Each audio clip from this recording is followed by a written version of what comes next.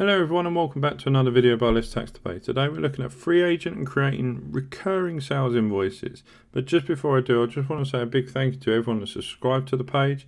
If you're returning, good to see you. If you're new, hit that subscribe button, hit that bell notification. We do new videos every week on cloud accounting software. We're doing a mixture of QuickBooks, Xero, FreeAgent, Cashflow, Sage Cloud Accounting. We've got other software that we do, so it's good to see you.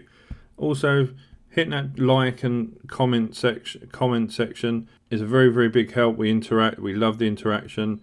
We reply to every single comment. So now let's get into the video. So as you can see, we're on our dashboard and we want to create a recurring invoice. So for us as an accountancy practice, it'll be for our monthly services that we agree with a new client. So we would go into work and then recurring invoices, and then we would go to create a new profile. So we'll add a profile and we'll select ABC Construction. It will ask us about the reference, so we'll use the standard invoicing sequencing that you've got, so whatever that's set up as. The start date, so we'll put today's date. The frequency, now you have quite a few options here, but generally monthly. You set your payment terms, so if it's 7 days, 14, 30. If it says 0, it will say due on receipt on the invoice. It will ask you for your currency, whether it's part of the CIS, which is obviously not applicable. If there's any additional text you want to put at the bottom of the invoices, you can also then select here that you email the invoice automatically, so this makes the process very automated, so you don't have to get involved.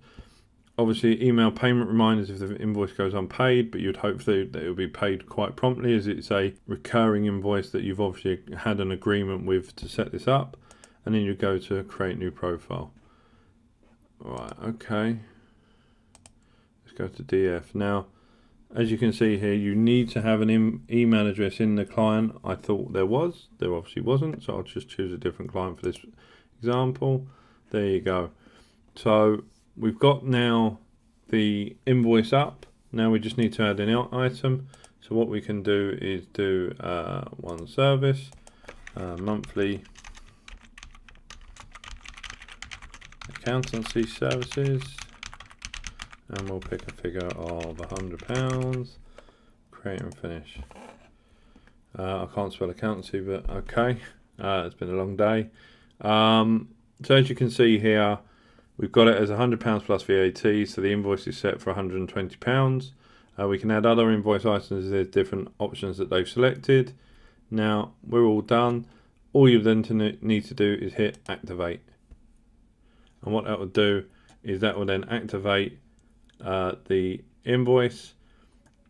It will then say that the next invoice is on the 4th of the 5th and 4th of the 6th and so on, until you tell it then you want to stop. That is it.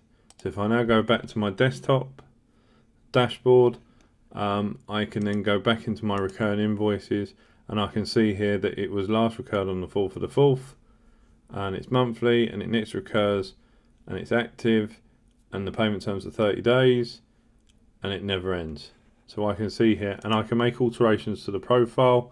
So sorry, if I go back, if I go to the profile, I can see here that I can edit the invoice. If I click here, it brings me back to the profile itself, where I can make that it's not 30 days, it's actually due on receipt.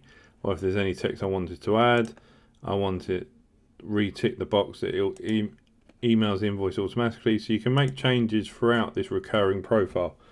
So that's it, and it's a very simple process that will automatically create every month, and then you can get on and do what you need to do. So that's it for today. Like I said at the start, if you're new here, please hit that subscribe button, please hit that bell notification. We're bringing out videos every week on cloud accounting solutions. Hit that like button if you liked the video and you found it informative. Also, if you've got any questions, drop me a comment. Or even if it's just to say thank you, that helped me, that saved a lot of time on my basis, or I'm not sure, can you please explain this in a bit further? I encourage the interaction. I encourage the comments. So until next time, stay safe.